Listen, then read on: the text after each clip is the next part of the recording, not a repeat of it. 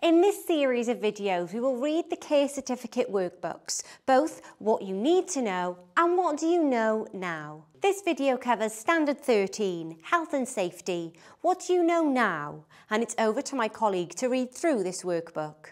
The Care Certificate, Health and Safety, what do you know now?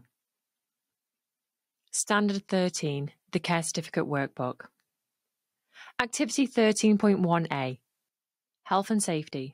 Identify, point out, highlight, or note down the main answers or examples that relate to the subject. Complete the diagram below to identify legislation that relates to the general health and safety in your workplace. Activity 13.1b. Ask your manager or a senior member of staff for your workplace health and safety policies and procedures and describe the main points below. Describe.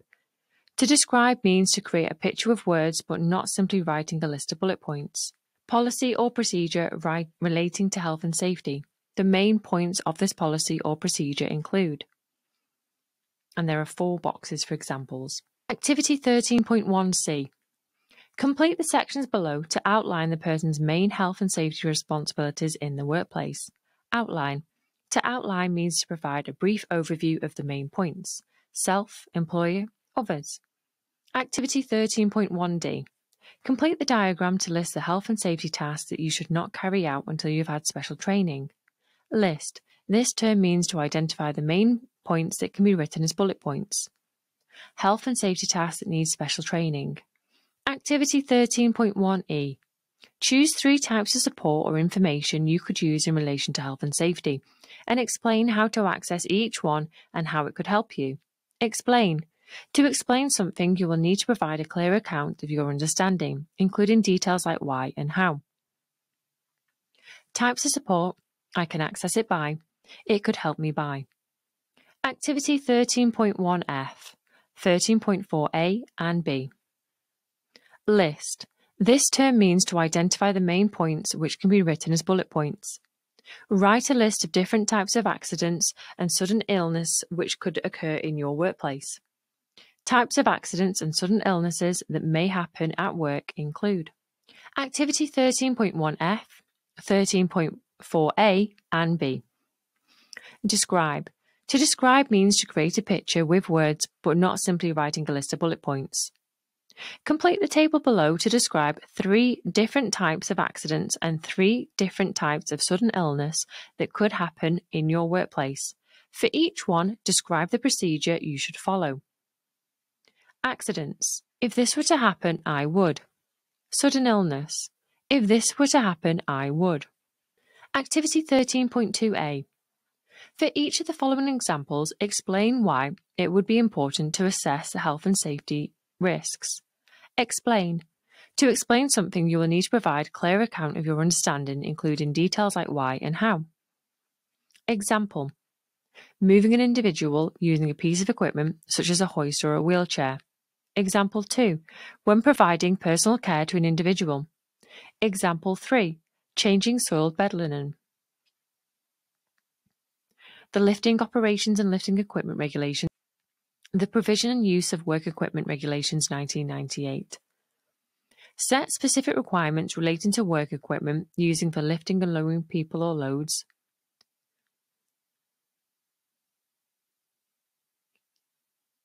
Specifically cover all movement or support by any load or physical effort. Ensure that the equipment employers provide is as suitable and safe for what it is intended to.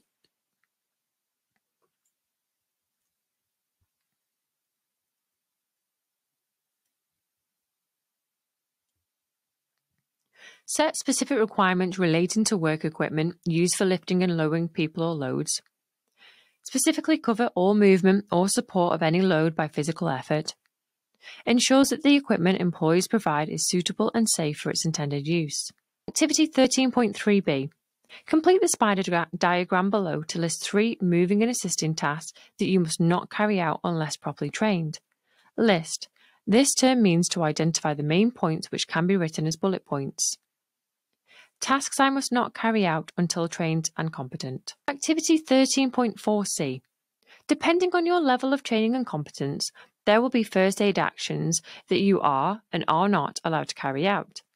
Fill in the box below and list the emergency first aid actions that you are and are not allowed to undertake. List. This term means to identify the main points, which can be written as bullet points.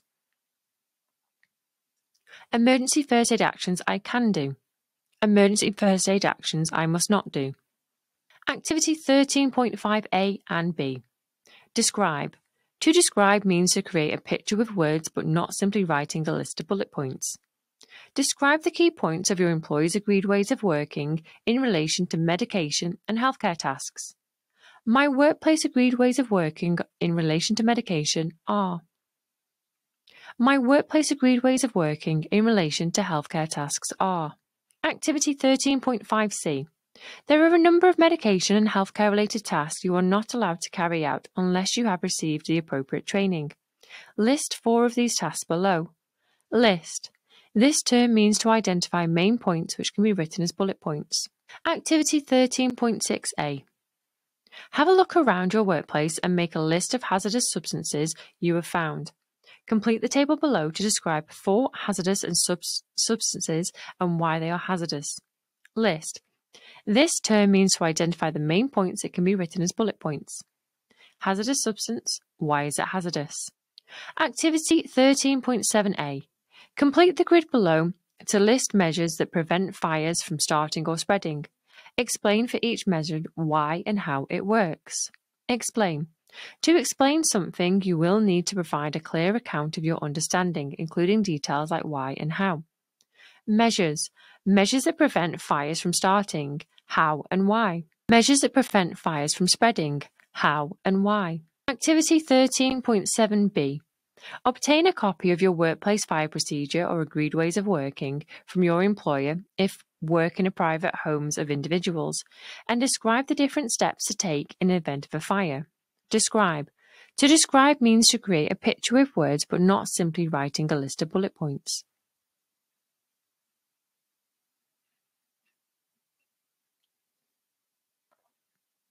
Activity 13.8a.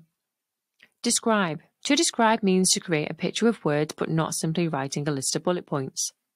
Using examples from your workbook, describe 5 measures that are in place to protect your own and others' safety and security. Activity 13.8b. Explain. To explain something, you will need to provide a clear account of your understanding, including details like why and how. Using your workplace's agreed ways of working for checking identity in the boxes, explain how you will ensure that no unauthorized person gains access to the premises or confidential information. Checking identity of a visitor. Checking identity of a caller. Activity 13.9a. The signs and symptoms of stress can be separated into 3 different groups. For each group below, give 3 examples of possible signs and indicators of stress: psychological, physiological, behavioral. Activity 13.9b. Identify. Point out, highlight, or note down the main answers or examples that relate to the subject. Complete the spider diagram below to identify the circumstances that tend to trigger your own or others' stress. Stress triggers. Activity 13.9c. Think about situations that may trigger you to feel stressed. Which ways can help you to manage stressful times or situations? List 5. List. The term means to identify the main points that can be written as bullet points. Well done on completing the What You Need to Know booklet. We have the next standard in this playlist to support your learning through the full 15 standards.